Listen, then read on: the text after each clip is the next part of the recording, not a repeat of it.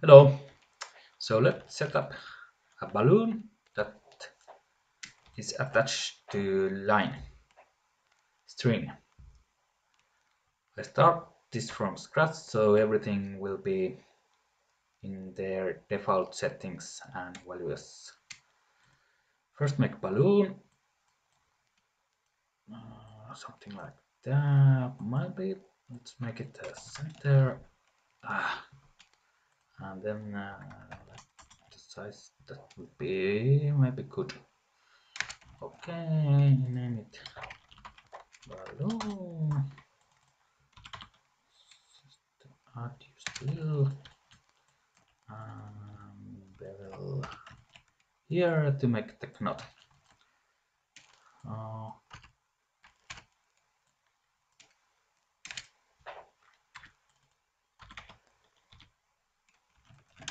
that's okay.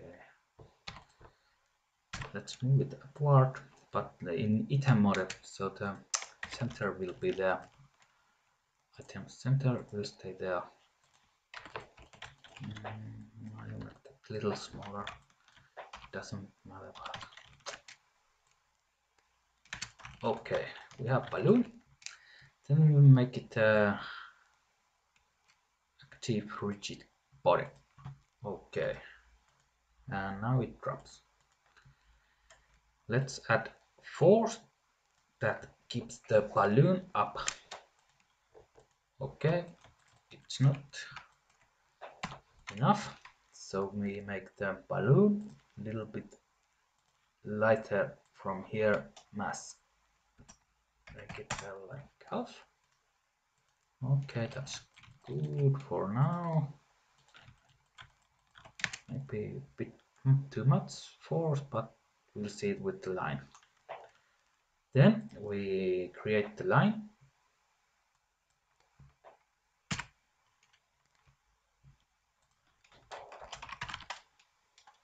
Okay, left curve. Found out that these points should be about the same distance from each other because the simulation it calculates the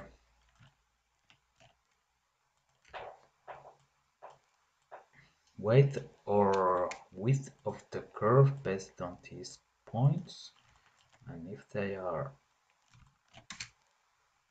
there's a big difference it kind of messes it up. So here's the curve and let's play, make it dynamic, make dynamic curves. Now it is simulated, physics simulated, but the problem is now that the force affects both the balloon and the curve. So we have to take the balloon solver, physics solver balloon and linear force to the schematic, and then we cut off this force connection and put it in balloon, so it will affect only the balloon.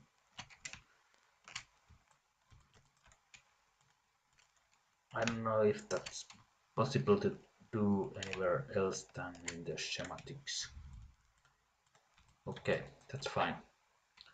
Then we have to attach the balloon to the curve. We select both and both items, and then we go here and select this vertices and make anchor, so it's attached to the balloon.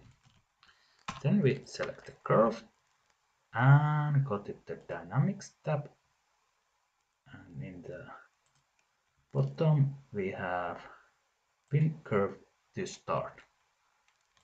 Okay, now it works better. We can fix this from here. It turns neither, maybe that can be also that.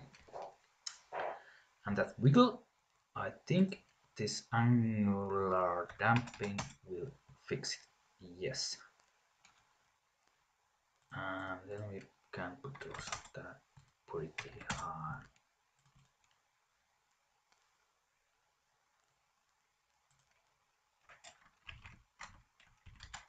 Okay.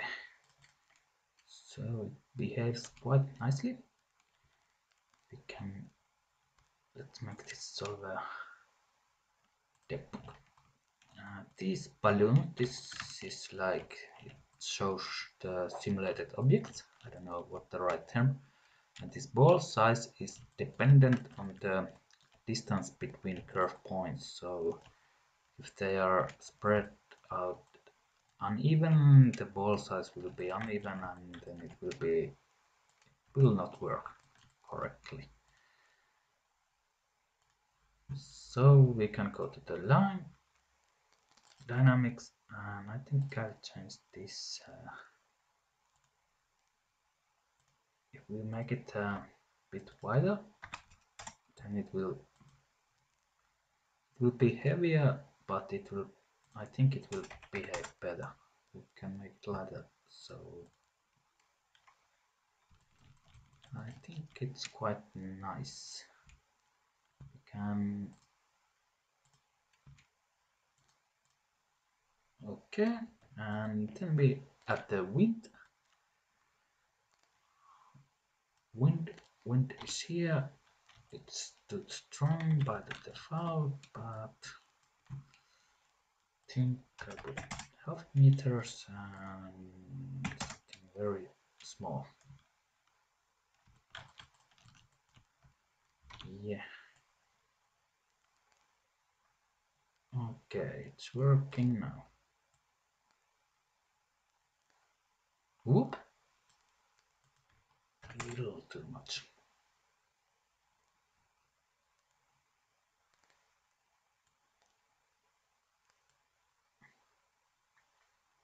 So that's it, I think.